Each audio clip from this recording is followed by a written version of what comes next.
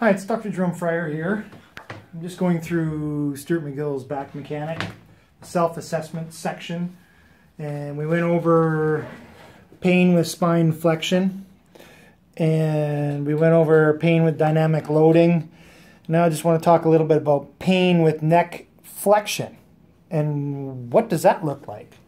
Well, the neck consists of 7 cervical vertebrae, and when you bend your head forward, sometimes it presents pain in the lower back. And what's happening is that when you bend your head forward like such, of course the brain sits up on top here and attached with the spinal cord. So what it does is it actually pulls the spinal cord upwards. So it pulls the whole spinal cord all the way up from the bottom, and it tractions it up.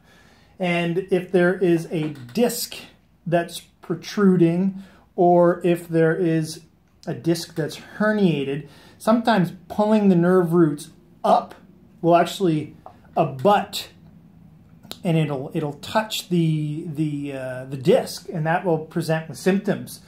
And often a patient will have relief when they put their head backwards, for example, like this, because it creates some slack. I recently did some imaging with an upright MRI scanner, and you can see here, this is, you can see here, here's the spinal cord right through here, and the brain, of course, here, the cerebellum. But when you bend your head forward, you can see that this actually created some increased tension in this spinal cord right here. So as you bend forward, the spinal cord actually got tractioned up. And interestingly, with this case here, there was a disc that actually pushed back and abutted the spinal cord. And this is when this person presented with symptoms. So you can see that just the act of bending the neck forward can actually have an impact on discs, not only in the neck, but also in the lower back.